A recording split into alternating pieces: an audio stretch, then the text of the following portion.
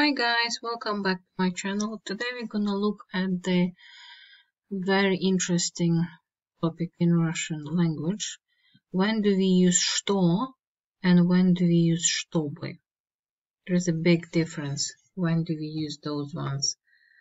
So что, it's usually for actual things, usually with the verb in any tense, usually in the present tense.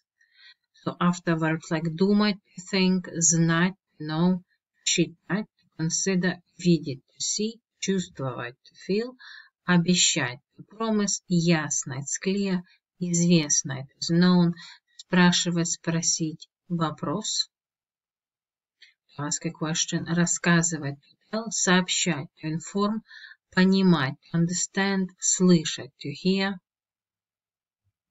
уверен, sure, понятно, clear, or I understood, казаться, to seem. After these verbs, we would use что.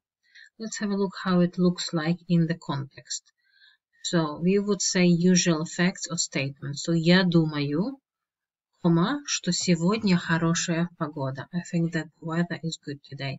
Специалисты считают, что рост экономики Великобритании снижается в период пандемии COVID-19. The analytics thinks or consider that the economical growth of the UK drops in the period of the COVID-19 pandemic. Экологи считают, что нам нужно снизить выбросы CO2 как можно быстрее.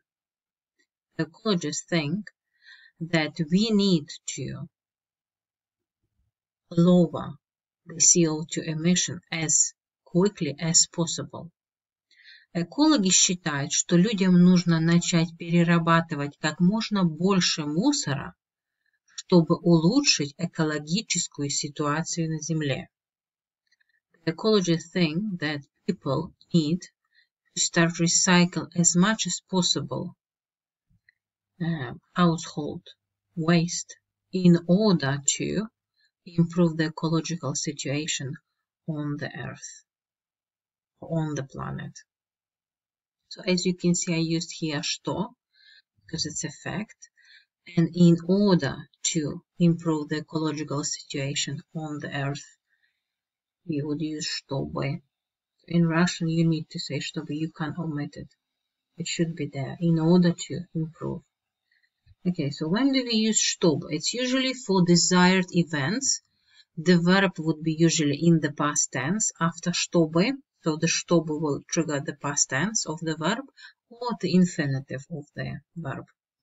So after verbs like просить, попросить, to ask, требовать, to demand, предлагать, to offer, нужно, надо, need, must, необходимо, it is necessary, хотеться, to feel like something, советовать, to advise, and приказывать, to give an order. After those verbs, we will need to use чтобы.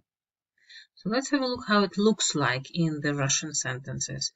So it's usually a desired event.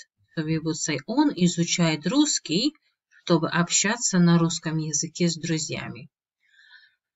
So he studies Russian language in order to communicate in Russian with his Russian friends. So он изучает русский, чтобы хорошо говорить по-русски. So he learns Russian in order to speak Russian well. Он изучает математику, чтобы стать математиком. So he studies math in order to become a mathematician. Папа просит сына, чтобы он купил ему газету в киоске. So dad asked his son that he could buy him a newspaper at the kiosk.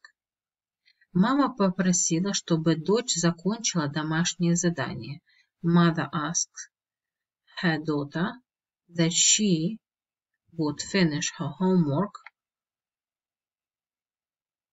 on time. Чтобы хорошо говорить на иностранных языках, нужно много говорить, изучать новые слова и практиковать разговорный язык. So in order to speak well foreign language, or in order to speak foreign language well, it is necessary to speak a lot, learn new words, and to practice colloquial language. So as you can see from these examples, чтобы is always comes after these verbs. So like просить, изучать, говорить. So this is the desired event which we want to imply here. As you can see, after чтобы the verb goes into infinitive or past tense. Here we have past tense. Чтобы он купил ему газету в киоске.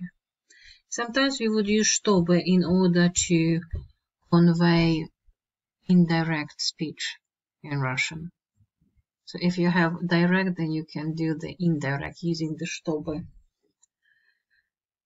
I hope this video was useful.